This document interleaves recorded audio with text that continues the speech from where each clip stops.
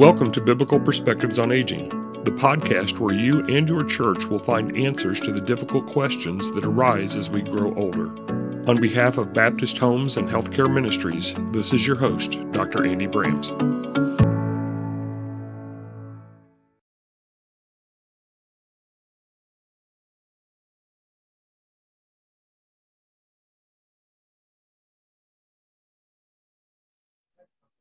One of the great joys is to be able to introduce our leadership team to our board. As you've heard a little bit already. Okay, can you all hear? Okay. So as you've already heard, even the Brown gift really began with a very positive experience on the campus of the Arcadia Valley Baptist Home. And the heart of this ministry takes place where we deliver the care. We have the privilege and blessing to be able to serve at the corporate level, but we have a team of administrators who have been through the fire. I want to just once again introduce our administrators. I'm going to tell you a little bit about them, and then we're going to engage in a panel discussion. I'm being joined our Vice President for Workforce Engagement. So Tammy, you're going to be joining me in this time together. But we have with us Sherry Snyder. Sherry has been 38 years with Baptist Homes of Arcadia Valley. During that time, she began working in the front office and then has progressed. She was, you've been an administrator for 25 years that she has served that campus. So thank the Lord for her work there and for her time. Then we have Derek Tam. Derek is the administrator at our Ashland campus. Derek began his career at Baptist Homes as part of our advancement team, specifically tasked with helping to raise the awareness and funding for the Ashland campus.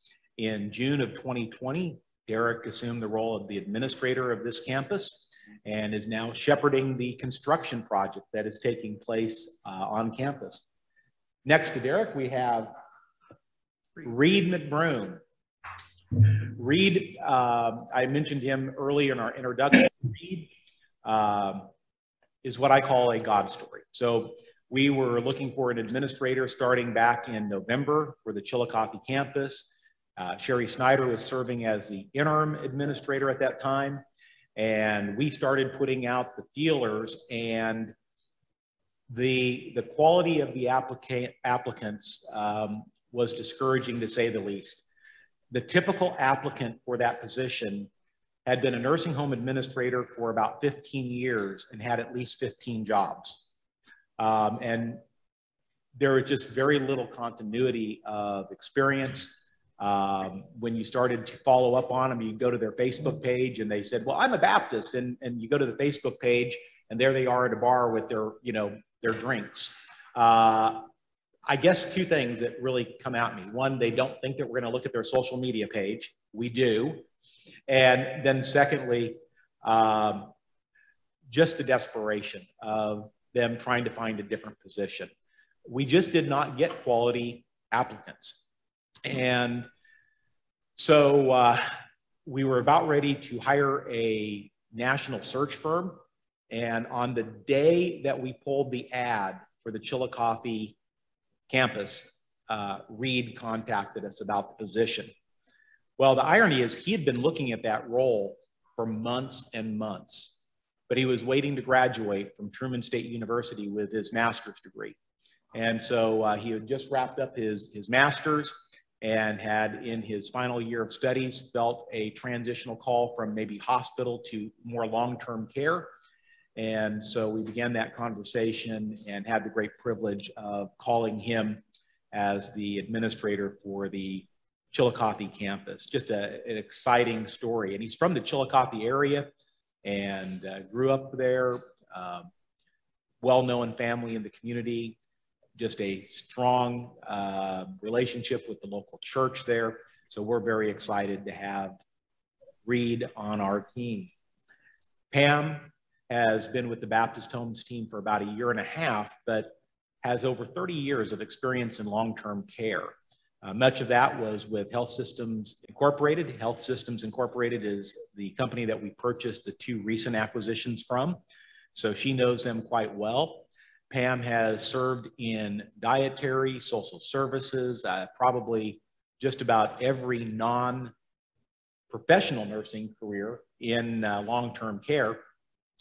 And about a year ago, we challenged each of the administrators to identify someone that could be in their farm system, someone that we might want to be grooming to become an administrator. And so Sonia Newton, administrator at the campus, identified Pam as that person that we ought to invest in and start grooming as an administrator. At that time, I don't think I would have ever envisioned that Sonia would resign, but she did resign so her and her husband could do some travel and mission trips in their retirement.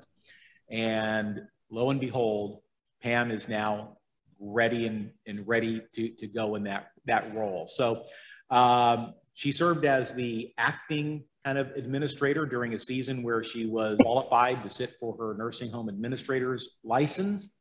We at that time brought in a short-term interim administrator, Sue Joslin. And when Pam took her state and national exam, she passed them the first time. And so we're so excited that she's joined us at the Ozark campus. Definitely was what we would call the staff and resident choice. So Pam, we welcome you. Kate Flynn. Kate, I met her the first time through the window. We were looking at Independence campus. It was in our early days. I think it was Ron and I that we drove over there. And what we discovered is when we arrived, nobody from the seller had let really anybody know other than Kate that the facility was for sale. So we're kind of like knocking on the window because they're in COVID shutdown. And Kate comes out and, well, nobody really knows that they're selling it but me. Okay, so, we have to act like we're, we're vendors or something. But we got to visit with Kate. And I remember after that very first meeting, Ron and I were thinking, well, if the Lord opens the door and we acquire the facility, Kate may be somebody that we just want to keep in our team. She just had a sweet spirit. You could just tell her love for the residents. And so we're just so excited that she's a part of our Baptist home family. So we're going to have a panel discussion, and I'm going to turn it over to Tammy to get us open with our first question. Okay, we're going to start with Kate.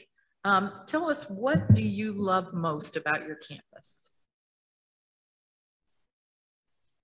Independence campus has such a warm family feeling.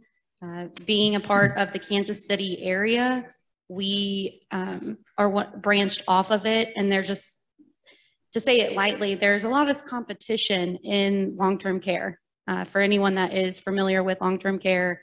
And we go above and beyond to make sure that all of our residents are treated as family. And anyone who tours, anyone who has been somewhere else, knows automatically that every single one of our residents is loved. I have worked in other facilities before, and again, with a for-profit organization.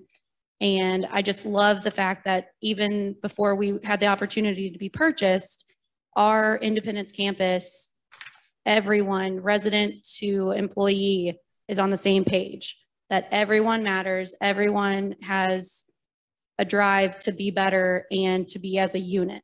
So I do love that. That is something that I aspire to be, and make sure everyone holds up that same motto. So thank you. Let's go to Sherry. Can you pass the mic down to Sherry, and she can answer that same question for us? What do you love most about your campus? Besides its beauty and its historic setting, the thing that I really appreciate, and Kate talked about a sense of family. At Ironton, we have a lot of residents that come from all over. But the beautiful thing is they get there and they're like, I know you. We went to church here together. And so there's this connection among them from churches that they already know people, even when they come and they think that they don't. And so there's a great sense of family, like Kate was talking about, not just because they're at the Baptist home and they become part of the Baptist home family, but they have connections even prior to coming to the Baptist home that they might not even have known about. It's a beautiful thing. Mm-hmm. Derek, how about you? I think the thing that I love about our campus in Ashland is just the opportunity that we have. And we're developing right now, but there's so much potential. The area is desperate for more care in this area. And we have a brand new facility, and construction's continuing, of course. But I love the residents we have. Actually, they've been helping do the salesmanship on it. And we have one of our first residents in the apartment building has already brought her two best friends from actually from South St. Louis. So you have the opportunity to craft your own community from the ground up. Thank you. All right, well, let me ask Pam, tell us about a resident who brings a smile to your face. I would have to say that would be, this man is amazing. When I transitioned from social services to the administrator role, he came to my office, he sat with me, he encouraged me. He told me that he was going to make sure I was successful. He prays with me every week. I know that if I need something and I'm having a day where I just need a little uplift and a little encouragement, I know that I can seek out, and he's my rock. He really is. Thank you so very much. I'm going to ask the same question of Reed. Tell us about a resident that brings a smile to your face. So I think the first thing I found out from day one is you don't get to choose your favorite residents, they choose you. That's pretty true. I have a couple standing appointments daily with residents, one at 7:15 and the other one depending on the day. So the one of those really brings a smile and a joy to my life. She is originally from Holland. So if I have to quote some of her, it's going to be in a bad Polish accent. So please excuse me for that. But she is one of our surprisingly more difficult residents. It really depends on her mood. She is either a joy to be around or she absolutely hates everyone. There's really no in between either. She's found a particular disliking to our pastor, Steve, which I find hilarious. I can't exactly quote most of the things she says to him. But, the other day, she was in a great mood, the best mood I've probably seen her in, and she rolled down and gave him a kiss on the cheek. And I was informed of this a couple seconds before she rolled into my office, and I confronted her about it. I was kind of upset, you know, I'm her guy. And she said, well, news certainly travels fast around here. And she apologized and promised me it would never happen again. We've gone on several walks throughout the building. I'm the only one that's allowed to take her to lunch. She has given me that authority. But yeah, she is a great joy to my life and definitely puts a smile on my face every day. And then finally, I'd like to ask the same question of Sherry Snyder. You know, there are so many residents that are prayer warriors. And one of those is from the Tower Grove Baptist Church in St. Louis. And so she regularly tells me that she is praying for me. And I know that she is. She really is a prayer warrior. But I've always said that I have the best job in the world because I get to laugh every day. And this week, I encountered a resident in the hall, and I'm going to set the stage for this if I can real quick. I don't know how much time we got, but you know, I talk a lot. But so anyway, so I'm walking down the hall, and if I said to you, this is the day that the Lord hath made, you would respond how? Be glad in it. Okay. So if I said to you, hey, good looking, you would respond, what you got cooking? So I used my pretend microphone and I said, Hey, hey, good looking. And then I give her, What you got and she cooking? says, hey, hey, we're the monkeys. I thought, oh my goodness, I have a new generation of residents now, and I'm going to have to up my game. But I get to laugh every day. I mean, there's not just one resident. I laugh every day. Great. That's a great story. Pam, tell us what has been the most challenging aspect of the coronavirus pandemic in your facility? Without a doubt, it's the emotional distress that it's put our residents in. Them not being able to see families, watching their peers pass, be sick, having to be kept in their rooms for, you know, a long period of time, not being able to socialize. That has definitely been the most difficult part, is the emotional distress that it's put on our residents. Reed, how about you? I know you had. Yeah, I would say very similar things to what Pam just enlightened, you know, about the residents. And as far as me personally, I came in during our second round of COVID with this Delta variant now.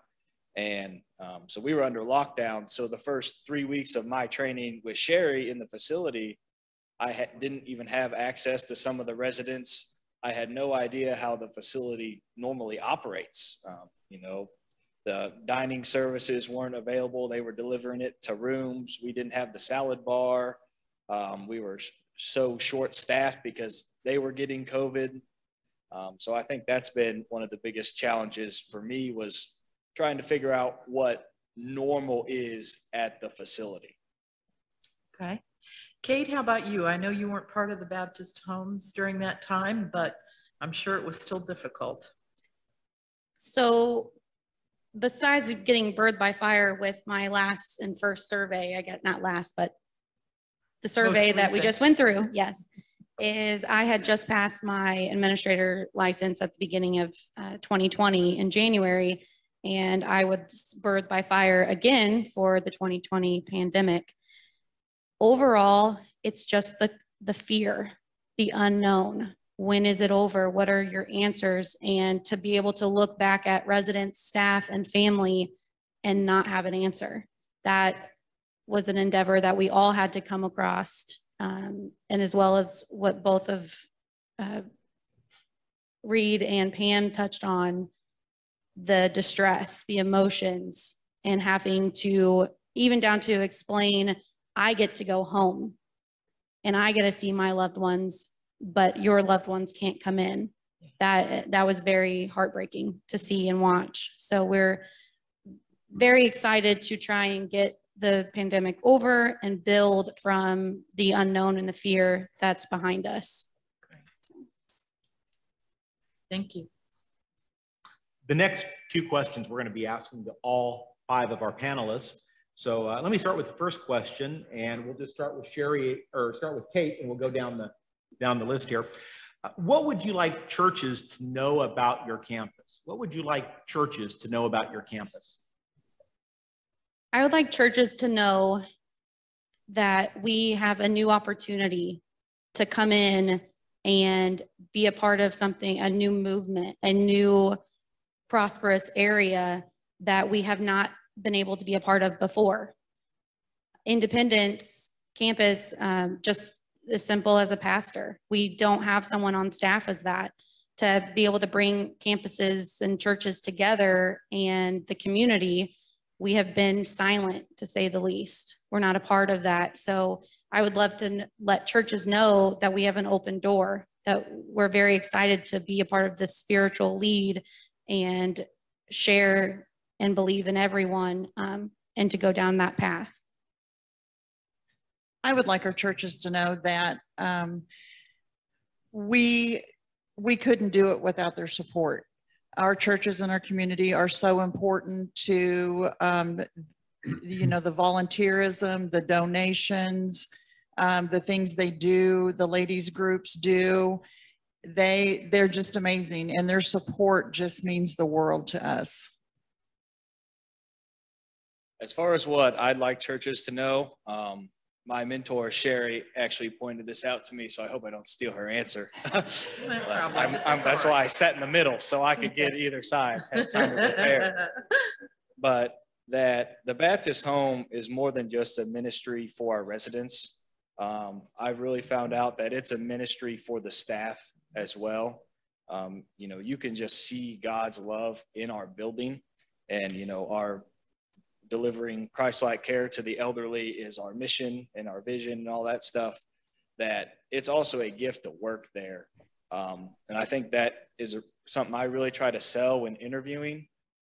You know, our love is not just given to the residents, it's received back through pastors that are in there, you know, in our homes that help with the message, can point out, you know, certain things to Pastor Steve that he brings to the table, and all their prayers. So that's what I like to know.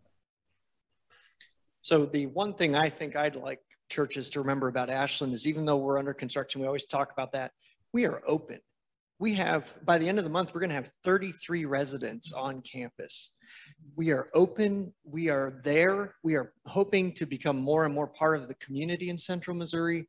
And you know what? We have a lot of prayer warriors right there on campus. So not only can we hopefully be a place for people in the churches to come live, but I would love it if we had some prayer requests shared from our local churches. We would love to be praying for your churches in the area. And I think that would be really beneficial for my residents as well as for our churches. You know, residents of the Baptist home, by and large, if they had their druthers, they would be home. But they have care needs that require them, that they need the care that we provide. It is traumatic for them when they have to leave their home and their church. Amen. The thing I want churches to remember is, remember your members at the Baptist home, because they miss you, they miss their church. So don't forget. I mean, I can't tell you how excited they become when they have contact from their church. I know COVID has been very difficult. I didn't get to answer that question, but they have been isolated, not just from each other, but from their church. And they have missed that. You know, we have campus pastors and we still have church, but they miss their church. Amen. And they need to know that. Thank you. Amen. True. So we're going to go back down the row. How would you like board members to be praying for you, both as the administrator and for your campus? I'm so glad I get this one first. So I would answer that by saying, for me personally, I need wisdom. I need wisdom. I want to deal with residents well. I want to deal with staff well. I want to hire well.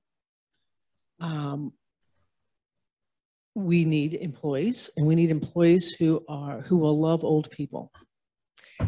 With that said, I have to add something that came to me last night about 8:30. I received a phone call. My director of nurses called me, and she was hysterical. She was distraught, crying her eyes out. She said, "I have COVID." Her mother had been to church and had picked it up at church, had given it to my director of nurses' daughter, who's about 10, and the daughter brought it home to my director of nurses. And she was beside herself, thinking that she potentially has brought that into our building. Fortunately, has been hyper diligent about wearing masks and about all the things, taking all the precautions. And so, I mean, I don't think that we're at risk at the Baptist home, but we could be. It is not outside the realm of possibility. So for my campus, those are the things that I would ask you to pray for. For the Ashland campus, yesterday in the morning, we had an ambulance roll onto campus. And that makes my heart sink every time I see that, because of course we don't have the ability to care for somebody once they go beyond the independent side of things. And so not only that, we have another resident who's been in long-term rehab in Jefferson City at one of the nursing homes here. So first off, please be praying for our resident who is being checked out at the hospital today for his recovery, but also praying that we can care for our residents and that their health continues over the course of the project. We know it's going to take a while. We have a good project in motion, but in the meantime, if you can be praying for our residents that their health continues. Of course, you know, the 38-year veteran takes wisdom and doesn't leave it for the rest of us that have just started. So I need some of that. Same prayer, Reed. It's okay. But I'm going to go ahead and take patience as well. You know, being new to the long-term care realm, I think that's what I've learned is sometimes you just have to be patient. And, you know, depending on where they are with their orientation level at any given moment, you know, it may take them 2 minutes to finish that final thought. So I think patience for me, patience for all of us waiting for this pandemic to eventually end, you know, whenever that happens, and patience for my staff members that are also working with the residents every day. It goes without saying that definitely need prayer for our staff and our residents, but every day I pull onto our campus and I look at that building and I look at, you know, how blessed I am to get to be there. And I thank God every day. Thank you for letting me work at the Baptist home. A year ago, I would never have thought in a million years I would be an administrator. I've had people offer to have me pursue that for years. Not something I ever thought I would ever do. I was so content being the social worker and serving my residents in that capacity. So I would like for you guys to pray that I can lead that campus in a Christ-like manner every day, to do the best that I can by my residents and my staff. It is you know, I know all of our campuses are great. I, however, am partial to the Ozark campus.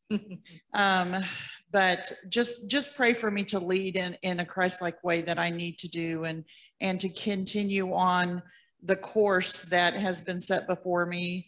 Help me to, you know, lead my residents to an understanding of why we're going through what we're going through. Our staff, you know, why we have a shortage of staff, and my family members who just sometimes can't sometimes wrap their head around why I can't let them in the building to visit their loved ones. So pray for those families for, you know, understanding also as we get through this COVID. Building on everything that my coworkers have said, is independence as a whole. Perhaps we need prayed for our unfiltered manners. We are beyond honest, yet we're very humble. And with this opportunity, we have been so grateful and blessed that we're given this. And for me personally, as well as a campus, I would say pray for us for growth. And I don't mean by census or superficial items, but growth in religion, growth in prayer and worship. We have been lacking that. We don't have a strong hold in that, and we are very excited to have that a part of our daily lives. So that's great. I want to say thank you for the panelists, and stay seated. I'm going to ask Spencer Hudson, our church relations specialist, to come. And Spencer, would you lead us in prayer for our administrators before they are seated?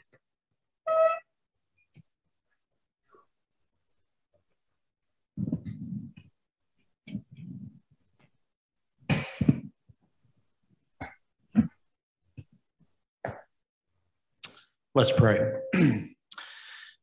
Father, we have had the opportunity to hear from the hearts of those that have been called to serve our residents and staff in all of our geographic locations. And a number of times I teared up listening to the sincerity of these men and women of God that love their calling so much, and we pray for them. They have given us specific needs that they feel and that they desire your intervention in their lives, wisdom and care and ability to grow in the spiritual influence of residents and families and many things in between. And so, Father, it is at this time that we come and we just ask that your blessings be on them, that you would continue to guide them daily, keep them mindful of the calling you have on their life and the purpose of what they're doing, even when things that are unforeseen happen, and that happens, I'm sure, daily on the campuses. But let them know that they need to be strong and courageous, as Brother Don shared with us earlier, and that their strength comes from you. It's in your name that we pray. Amen. Thank you. Thank you, Administrator.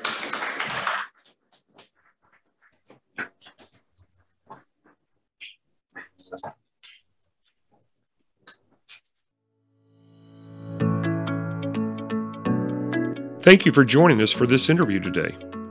Baptist Homes and Healthcare Ministries has provided Christ-like care to the aging since 1913. To learn more about the biblically informed resources and solutions provided by Baptist Homes and Healthcare Ministries, go to www.thebaptisthome, that's all one word, .org.